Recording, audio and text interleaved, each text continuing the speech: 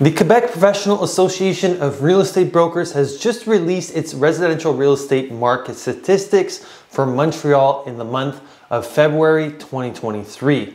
In today's video, we're going to discuss exactly what those statistics are and what they mean. But first, let's roll the intro.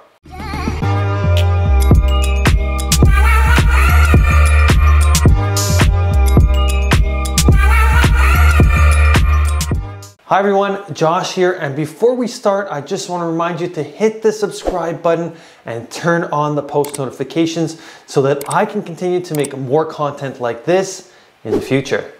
During the past couple of days, the most recent sales statistics for the month of February 2023 in Montreal were released, and here's what was found.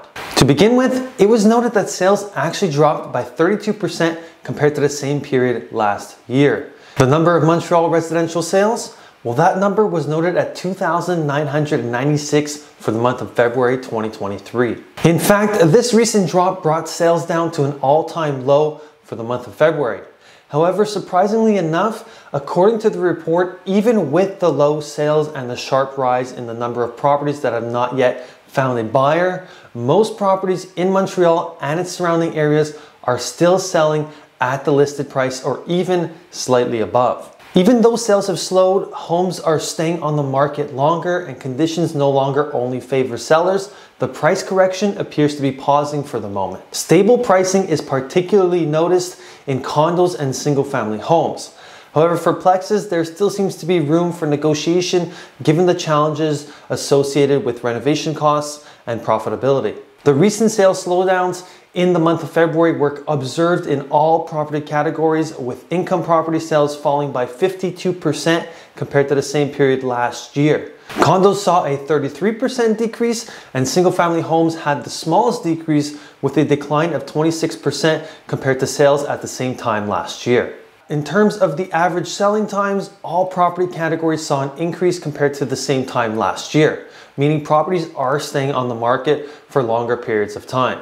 The average selling time for small income properties was 82 days, which is 27 days longer than the same period a year ago. Condos and single-family homes had an average selling time of 60 days and 58 days respectively. This would mean 19 days more for condos and 26 more days for single-family homes. When it comes to the median prices, they also saw a decline compared to February 2022 prices.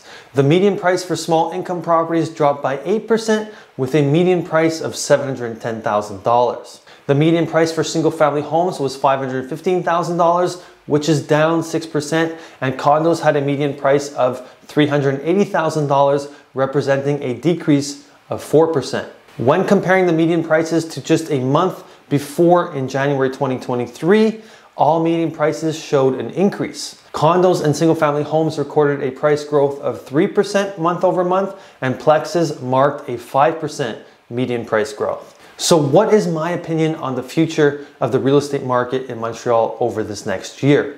Well, based on the recent sales data and keeping in mind that interest rates are expected to remain relatively stable over the next year, I would expect the Montreal market to do just that, remain stable over the next year.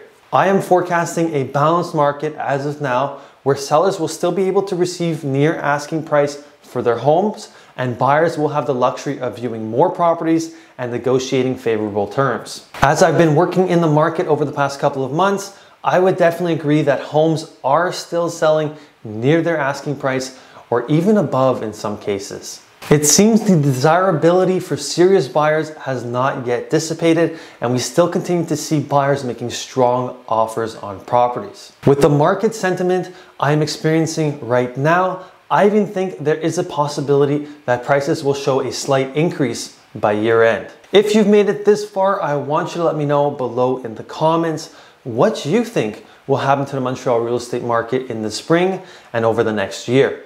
Drop a comment below and let me know. If ever you're looking to purchase a property in Montreal or its surrounding areas and have any questions for me, send me a message or an email and I'll be happy to help. You can find my contact information in the drop-down menu below. That does it for this week's video. Don't forget to like, comment, subscribe, and turn on the bell notifications for more content like this, and I'll catch you next time.